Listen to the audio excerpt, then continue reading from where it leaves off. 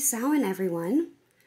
I thought I'd start off this video by showing you how I set up my altar this year. It's a little different than in previous years. So I did, on this left side, I did it kind of dedicated to my ancestors, and the right side is a little bit more just Samhain.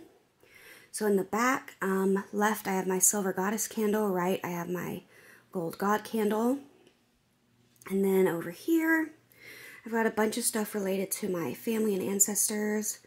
I've got, this was my grandmother when she was younger. That's my grandfather, and my sister's in his lap in that picture, but I kind of covered her up because she's not an ancestor. She's still alive. But I don't have another picture of him, really. And so then the one with the blue background is my great aunt. And then over here is my cat, Callie, who passed away last year that I really miss. And then back here I have my ancestor candle I made that I drew the little rune on top of. I've got that, what do you call that?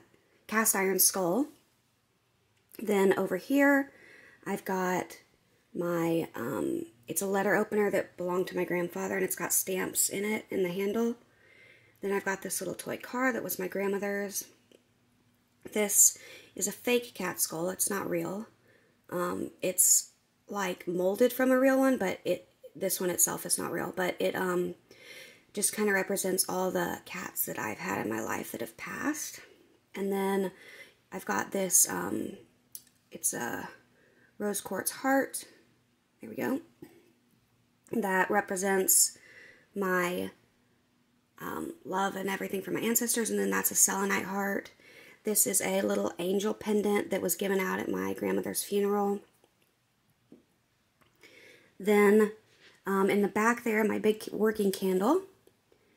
Then kind of in the front here, I have a pentacle board that's shaped like a pumpkin.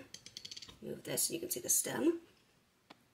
Oh, and then I just have this little candle here for light.